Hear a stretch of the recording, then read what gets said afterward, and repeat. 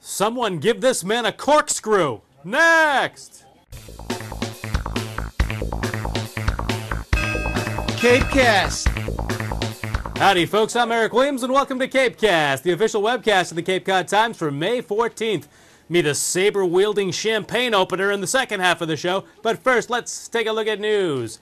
In the scrappy grandma department, Carol McManus of Sandwich got into hot water with the town dump after she snagged a child's bike off the scrap metal pile recently. McManus planned to donate the bike to a needy family, but the dump has a strict no-picking policy and the bike was returned to the pile.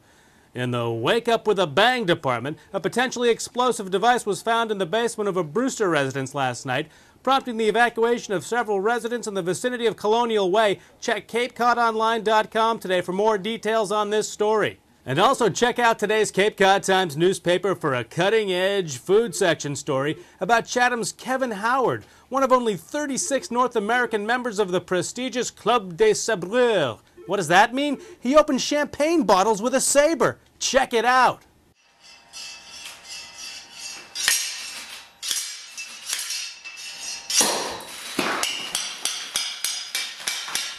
Kevin, we're knee-deep in champagne here at the Cape Cod Times, thanks to you. Can you tell us what we just saw?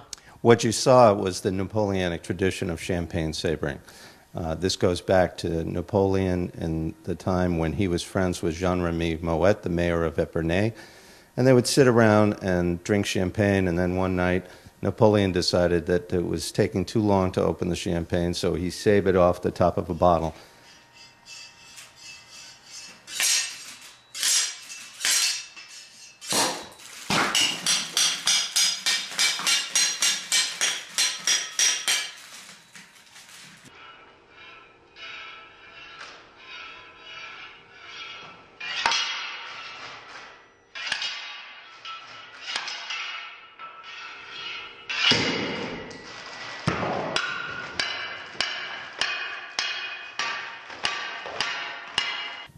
But Kevin, how did you get involved in this?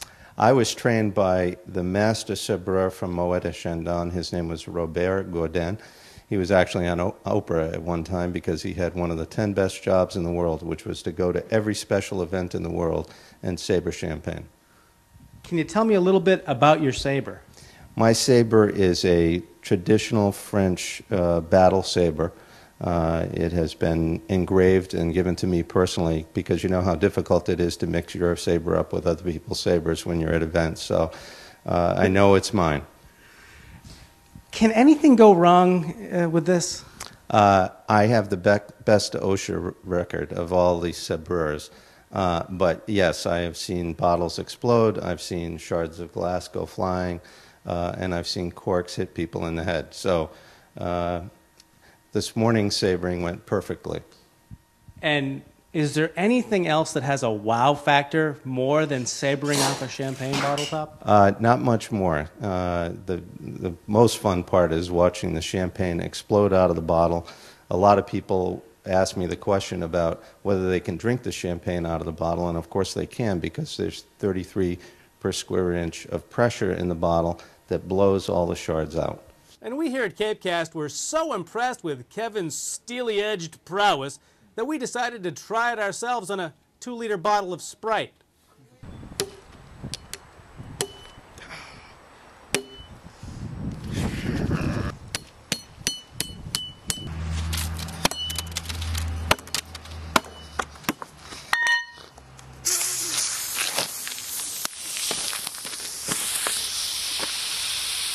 Now let's toast the world of sports. Hey, the sticks are always flying in boys high school lacrosse, and yesterday Cape Cod Academy stuck it to Falmouth Academy 11-8.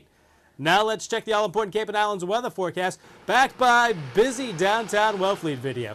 For tonight, clear with a low around 41, and for Thursday, mostly sunny with a high near 61.